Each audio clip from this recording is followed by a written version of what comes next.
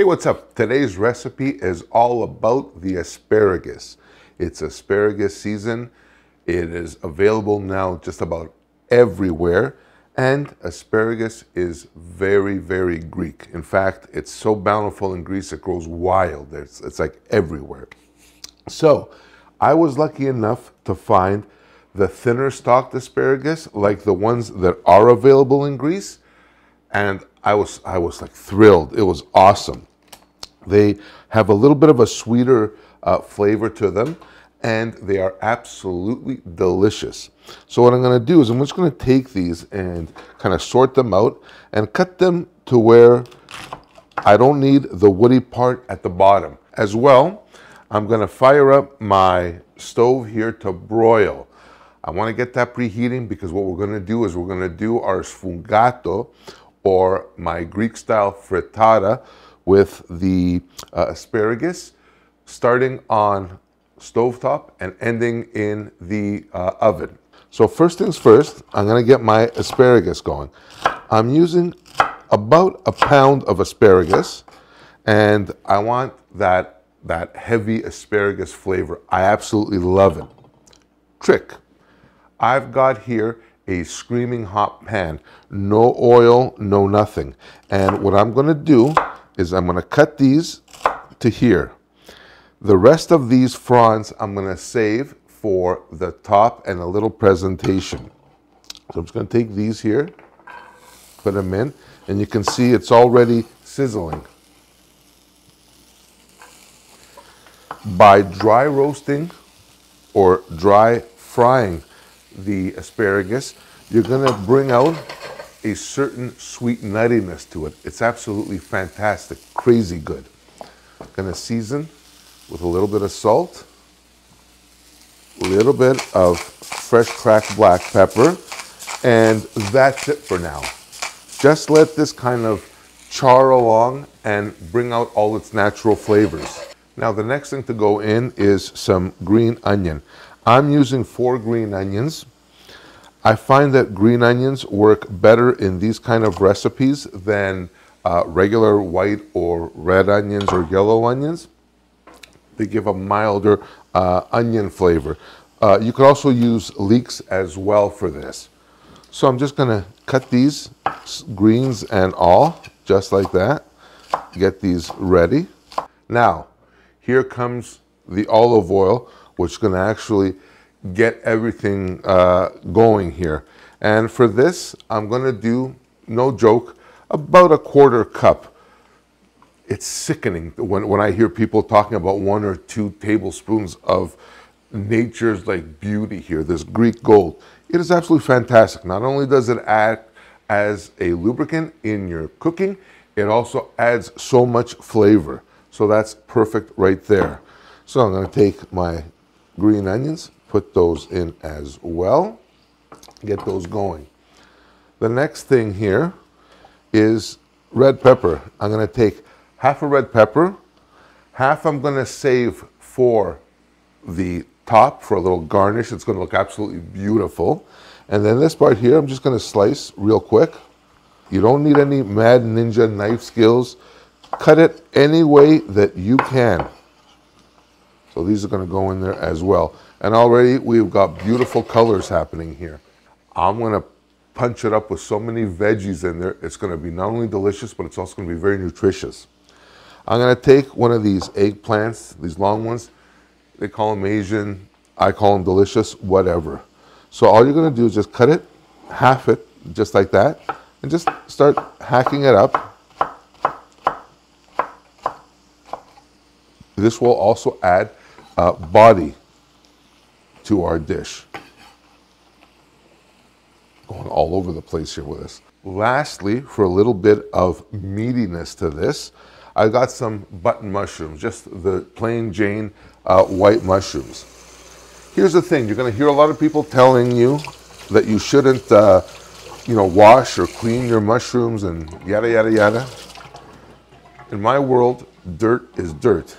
If they're dirty, you should clean them or wash them. Now, with these, I found as well, my personal opinion, that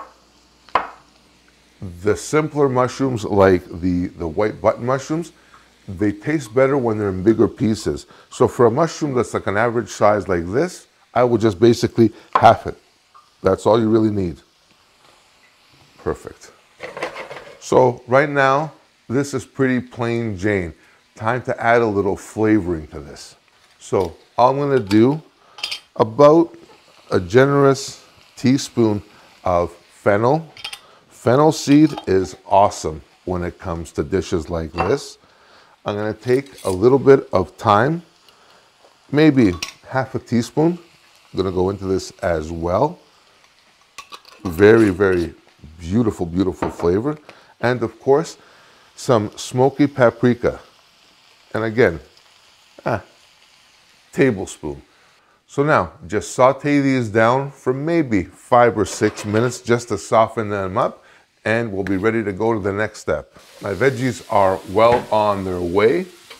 Time to get to the next step, which is the actual egg part. Now, for this, I'm using 4 eggs. You can use 3, 2, 6, whatever you like will totally work. So just crack eggs very simply.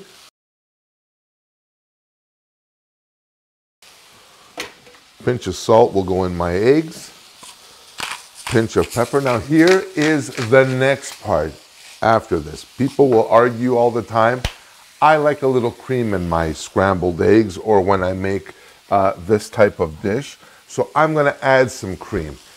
If you don't want to add cream, that's totally fine. That is totally up to you. But I like generous amounts of cream. I think it adds a little bit of luxury to this.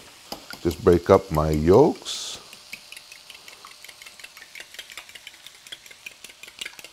And just pour this over like it's that simple. Make sure you get a nice even coating everywhere, just like that. Push everything down into this egg goodness. Perfect. And no Greek-style omelet or sfoungato would be complete without the feta. And for this, I'm just going to take maybe 50, 60, 80 grams of feta and just crumble it over the top. It's going to add not only flavor, but it's also going to be used as a seasoning, which is really, really awesome. And don't chintzy on the feta, it's all flavor. Now, remember the top part of our fronds, our asparagus fronds? Well, I'm gonna lay these out like this on the top for a little bit of zhuzh. It actually looks like you actually made an effort when you make this dish. Remember the other half of our red pepper. Real nice and easy. Take this, put this in between like that, and look at this beautiful pattern that's happening here. And not only is it beautiful, it is going to be freaking delicious. That's it, ready to go. You're going to leave this on the stove top at a lower or reduced heat for maybe a couple, 3 minutes just for it to set on the bottom. Once it sets on the bottom like it is now, what I'm going to do is pop it into my broiler or under my broiler for maybe 3 or 4 minutes, just enough time to have it charred on top, have the feta melting and oozy, and it is going to be absolutely magnificent. All right, showtime, baby. Check this out. This is absolutely fantastic. All that just unctuous deliciousness on top. This isn't actually burnt by any means. My asparagus, my red pepper has charred a little bit, which is exactly what I want. The feta has melted completely into the eggs. But wait, there's more. This would not be complete without a nice dollop of Greek yogurt in the middle. Let me just turn this off. Now, take a little bit of Greek yogurt and just a healthy dollop of Greek yogurt right in the middle.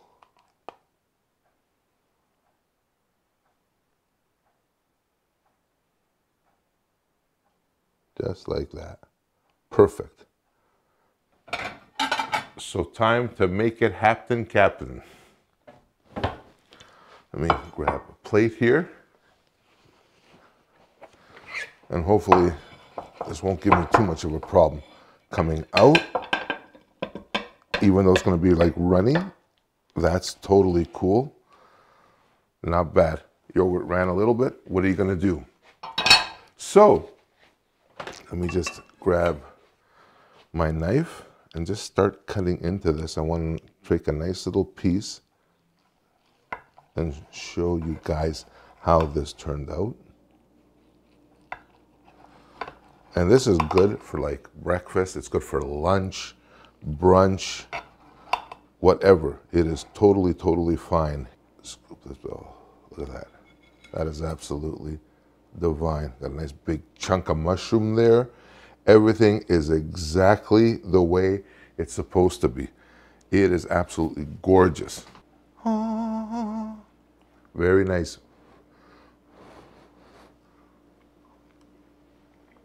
Oh my,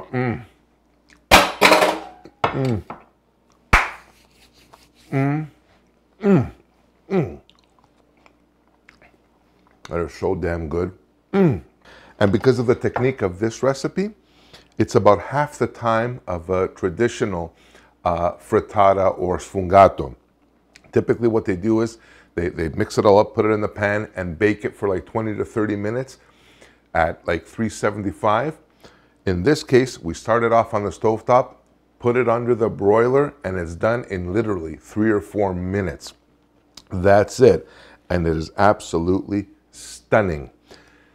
So that's it for this episode. I thank you so much for watching. I hope you guys try this. In fact, I invite you to try this and send me the pics. Tag me in this on social media, whatever. I love seeing what you create. So until next time, please take care of yourselves and each other. Stay safe.